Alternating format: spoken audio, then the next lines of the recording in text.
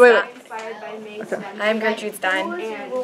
My name is Billy Collins, and I'm going to be interviewing Gertrude Stein here.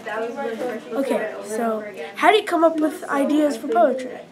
I usually write what's ever on my mind, and it usually doesn't make sense, but I'll write it down, and then it'll go through a couple revisions and maybe make a little bit less sense or a little bit more sense by the time it gets published.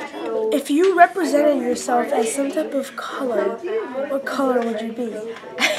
I would be gold or black and white, because gold is sort of unique and rare-ish, but black and white is sharp and bland.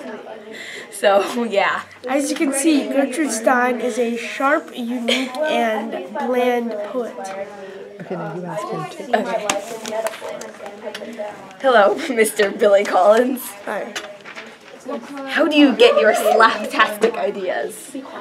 Well, I kind of observe the environment around me, and I like to study how people interact, and yeah. Wait, can I skip a couple questions? Okay.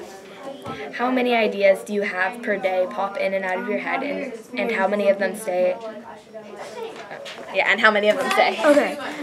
Well, I have about millions of ideas zipping in and out of my head, and I think only a couple of them stay, and if they're really good ideas, I'd probably make it into a poem. And yeah, so I think a couple, 10 stay. That was two. Thank you for watching.